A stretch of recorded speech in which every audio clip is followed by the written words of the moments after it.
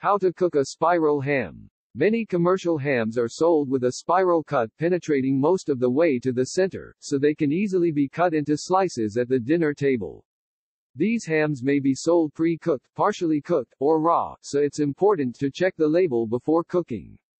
Cooking a spiral sliced ham.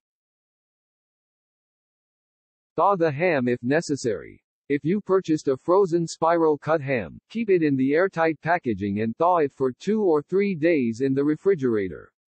A small ham can instead be submerged in cold water and thawed in 2 or 3 hours, replacing the water with fresh cold water every half hour. You can cook the ham without thawing, but it will take approximately 1.5 times as long to cook as a thawed ham. Check the label. Check the label on your ham. Most store-bought spiral-cut hams are ready to eat, but you may still want to follow the cooking instructions below to warm it up. If the ham is ready to cook, you must cook it before it is safe to eat. Wrap the ham and baking sheet in aluminum foil. Remove all packaging from the ham and wrap it in foil to seal in moisture during cooking.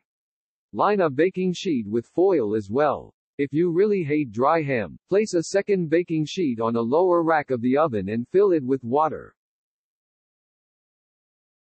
Cook the ham. Set the wrapped ham cut side down on the baking sheet. Preheat the oven and time the cooking process depending on the state it was in when you began, checking once every 20 to 30 minutes for the beginning of overdone, dry edges. Ready-to-eat hams just need to be warmed up. To keep it moist, heat in a 250 F 120 C for approximately 20 minutes per pound 0.45 kilogram. To speed up the process at the cost of some moisture, heat at 350 F 175 C instead for 10 minutes per pound 0.45 kilogram. Test with a meat thermometer if you have one, until internal temperature reaches about 120 F 50 C.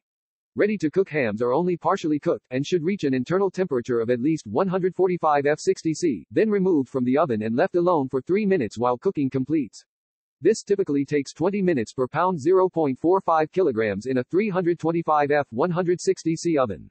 Fresh raw ham is rarely sold as a spiral cut, but if you have the exception, cook for approximately 25 minutes per pound 0.45 kilograms in a 325 F 160 C oven, until the internal temperature is at least 145 F 60 C. Let sit for a few minutes while cooking completes, before carving.